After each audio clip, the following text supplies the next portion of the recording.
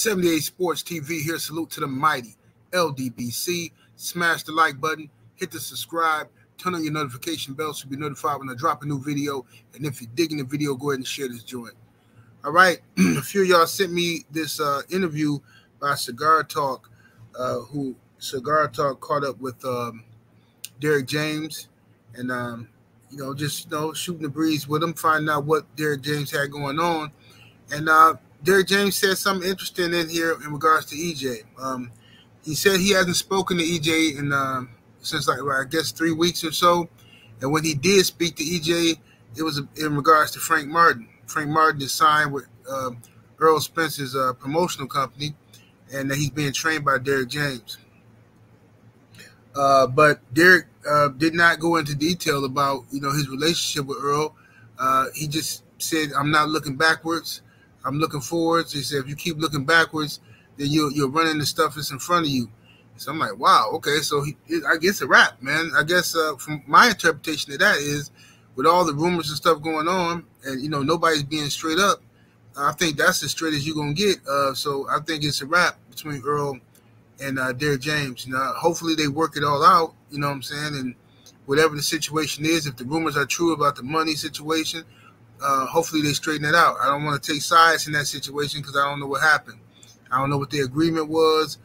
Some people are saying that Earl don't want to pay EJ $2.5 million, which is his rightful 10%. And some people are saying that that wasn't their agreement. And I don't know. I don't know. I'm not in their gym. I'm not, I don't got no inside scoop on their relationship and what their contract, if there was a contract, I don't know what that is. So that's up to them brothers to work it out and figure out how they want to. I don't think a good relationship like this, a good team should be split up over money, not when there's plenty of it to go around. You know what I'm saying? I just don't think it's worth it in my personal experience. You know what I'm saying? In my opinion.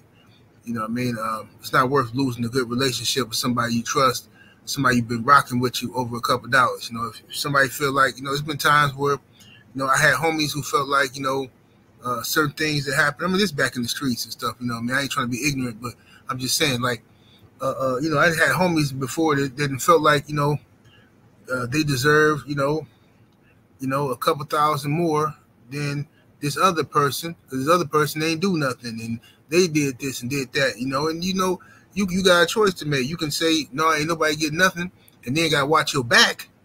You know what I'm saying? You got to watch your back. And every other move, y'all bust. Or you can just take care of him. There's plenty of money to go around. Just take care of the homie. He feel like he deserved this. Okay, here. You know what I'm saying? Hit his hand. Everybody good. You know what I'm saying? That's how I feel about it. At least that's just how I do business. You know what I'm saying? With people I rock with. So I don't know what happened with EJ and what happened with Derrick. Hopefully they fix it. Hopefully they work it out. You know what I'm saying? I don't know if it's going to be awkward or not for Frank Martin being trained by Derrick James, but we'll see. Y'all let me know what y'all think, man. 78 Sports TV, salute to the mighty LDBC. Smash that like button, subscribe to the channel, share this video, and we up out of here. Deuces.